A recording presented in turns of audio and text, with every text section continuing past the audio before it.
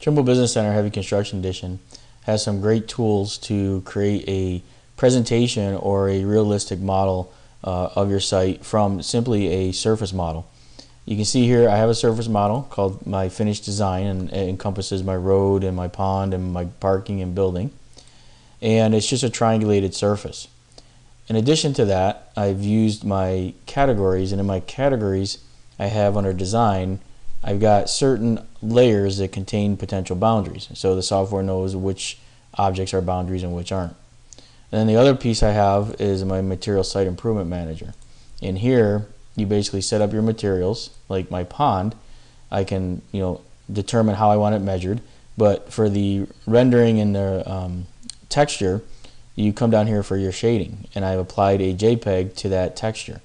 To get the textures is actually quite easy. You just go out to Google, do a search for surface textures or grass textures or water textures, and you select the images there, and you can see that you can get all kinds of images. You get brushed concrete, you can get polished concrete, you can get straw, whatever image you want. You can actually just right click on it, save that image as a JPEG, and then when you go into your improvement manager, you're basically just adding it as the texture. So here I came in and I added the water JPEG. For my landscaping, I've got some riprap, some seed, and some sod. So under riprap, I'm using that riprap JPEG, so it's going to use that as a pattern. And you can control the size of it as well. If you notice here, I'm using a 5x5, where my pond, I'm using a 50, so it gives me just a different look. Once you set those up, it's pretty much just a matter of applying the texture. So on the Surface tab, I've got the Surface Texture tool. And there's a couple other ways that you can do this. You can make it part of your, under data or takeoff, you can make it part of your site regions. So when you apply your site improvement areas, it'll use the same material and the same texture. But I'm going to do the surface option here, which is Surface Texture. Select a surface. We'll give it a name. Let's call it Pond. I'll put it on a layer called Site Materials. And then I'll just come down, I'll grab my material. So if I come in and I grab the pond, and I probably should call that water, and I'm just going to pick a spot within the pond. And then while we're here, let's go ahead and call it riprap, and we'll go ahead and put that in. This may be grass, this may be dirt, or some type of gravel or some other type of material, but we're going to put riprap. We got some leftover from the blasting of our rock wall there. So under landscaping up here, I've got riprap, and I'm going to do the same thing. I'm just going to come in and put that here. Now when I'm done with that, because I don't have my surface set to rebuild automatic, I'm just going to right click on it and tell it to rebuild the surface. When it rebuilds the surface, it will apply the material. So now you'll see here that it shows up with water and riprap. So now I got my textures. It looks pretty good in 3D. You'll also notice in my 3D view I've got some objects such as an excavator here working on my pond. I've got trees, I've got people. If we come in here, I got some cars, some signs, light poles, the building. I've got some trash cans. I even got soda machines. I've got a bike rack. If I work my way around the back, you can see that I've got even a truck in the back.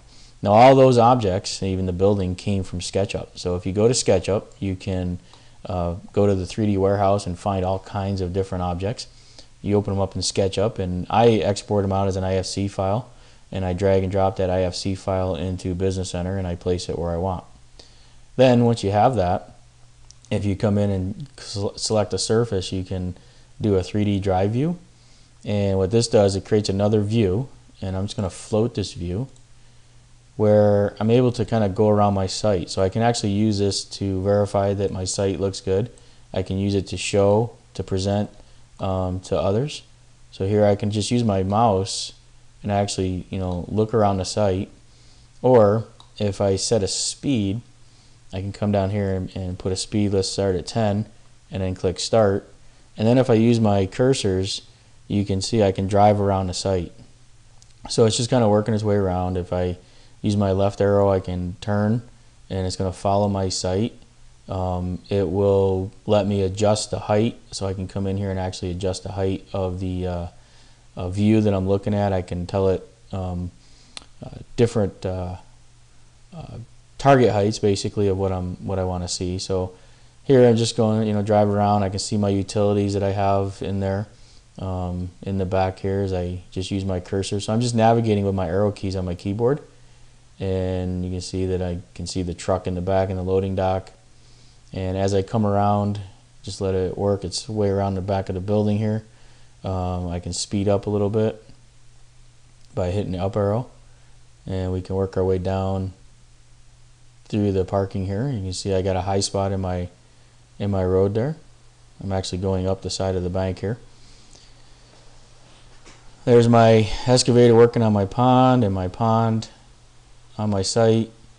So again, I can fast forward by just speeding up a little bit. I can slow down.